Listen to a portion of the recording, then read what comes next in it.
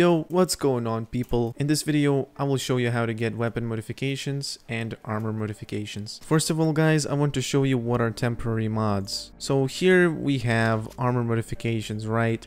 This one is 9-star steel, 8-star cotton, and 8-star chain. As you can see, upgrade progress is 500 out of 25,600. So you can put 1-star mod in it to make a temporary level 10 for 30 minutes. So if you click add parts, it will cost you 100 cash as shown here.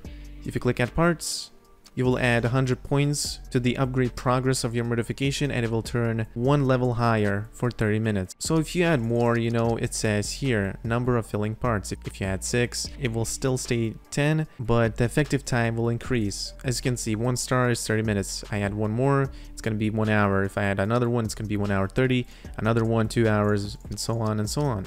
You can of course add 2-star, 2-star will be 1 hour. So to get higher than temporary level 10, you have to make the modification level 10. And when you temporary upgrade the modification of level 10, it will become temporary level 11. Temporary upgrading starts from level 7 mod. Temporary upgrading does not work on level 6-star mods, so you have to have a level 7 modification. The reason why modifications are really crucial in this game is because, well, now you can see that you can make temporary mods. And if you're struggling in PvP, that's probably why you're losing it, because your modifications are low. The first simple way on how to get weapon and armor modifications is going daily shop, as known as mall, and going to daily offer, buying the modifications there like this, going to have shop, scrolling down, and if you're a pay to win player, you can of course spend 200 Fed credits every day to buy these two, and then of course 20k gold daily and buy these mods as so. Now that's it, you cannot get more mods from daily shop, it's all sold out. But on weekends on Saturday, you will be able to buy weapon modifications for 10k gold and save 6k gold. That offer is extremely worth it. Modifications can be bought from weapon shop, in camp,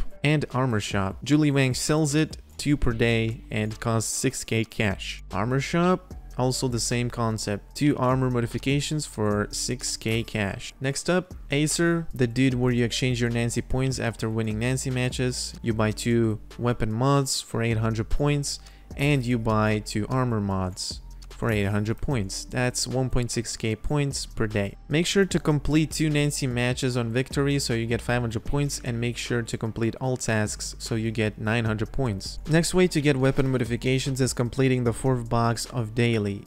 You can either choose level 1 armor or level 1 weapon. Choose the one that you need and the one that you're missing out. Don't just go weapon mods, weapon mods, weapon mods. You also want to have damage reduction then doing damage, because if you can do damage but die easily, then there's no point. But yeah, make sure your modifications are balanced out. I am missing a lot of armor, so I need armor modifications. You can also get modifications by clicking on benefits and then just using the 30-day sign in.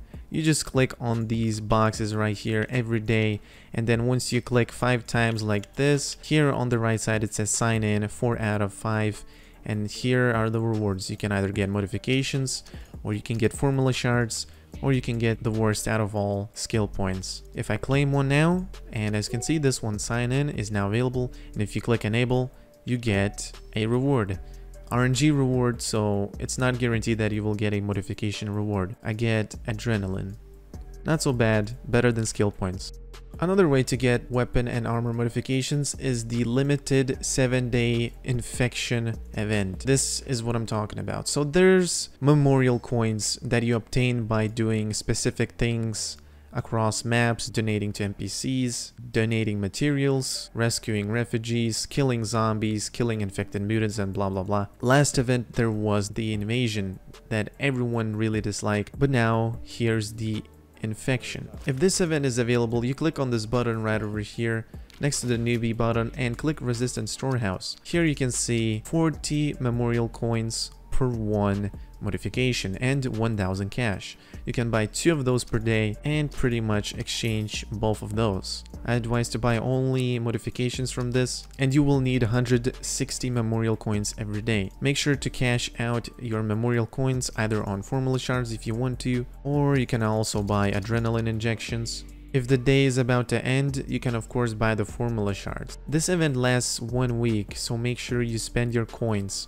before it ends, because if you don't spend the coins, these coins will be turned into cash. So I have 1,026 coins that will be turned into 30,000 cash if you don't spend the coins. It will be automatically turned. The next way to get modifications is training. There's always a limited event that shows. There's always a limited event that will appear.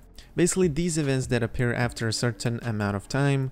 And if you go to market here, you will find these training certs. These are the tickets that you buy the stuff from this event's market. So you can either buy tactical fenders, you can either buy this, bulletproof, but what we want is weapon modifications and gun modifications. Sadly, they're not here in this current event, but most of the time, if there's no modifications, there will be shards. If there's no shards, there will be weapon and armor modifications. But again, there's none in this event, so we'll have to wait for the next event. Finishing transport supplies, which appear starting from 11 game time till 14 and from 17 till 20. So you can do 2 transports per day, and that is 2 boxes. If you're doing common supplies, don't do common supplies ever because you cannot get weapon and armor modifications from those. Don't do rare because you cannot get armor modifications from it. But if you do precious, you can get mechanical and armor modifications. And always make sure to do the precious difficulty on transport. Next up, there's the weekend packs that you get for completing Rachel's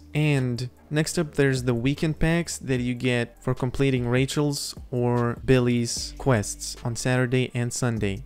And if you open one box, you have a chance to get weapon modifications. As you can see, I got skill points. If you try to open it again, you get either that. Open it again, we get skill points. Really bad luck. We get skill points, we open it again and we get skill points, and if we open it again we get alloy drill bit. So as you can see, not really a high chance to get weapon or armor modifications, but you still have a chance. And as always, I'm just getting skill points because I'm really unlucky in this game. New dollars, that's great, but not a single weapon modification. Polymer coatings is great when you get it. I think it's even better than modifications because one polymer is like 4,000 gold. And of course, those boxes that I've opened, you can also get those by completing the aerial ace on weekends, which is at Saturdays and Sundays. So if you complete 2 of those, you will get 2 boxes and you're eligible to get the weapon and armor mods from it. Of course, not 100%. Lastly, the most crucial one is maxing out the Hope 101 NPCs and the Desert NPCs. I have a video about that and it will be linked in this video. Make sure to check that out. So this is how my mods are looking, guys. I have a 8-star cotton, 8-star chain, 9-star steel, but as you can see, this is temporary 10. That's why the star is a little bit bigger and it has a little bit of a color. You can dismantle modifications in the repair station, but when you dismantle them, you won't be able to add these modifications that you get back to the temporary experience bar, meaning the only thing that you will be able to do is combine these modifications and upgrade the modification to the next level, but temporarily you won't be able to use this.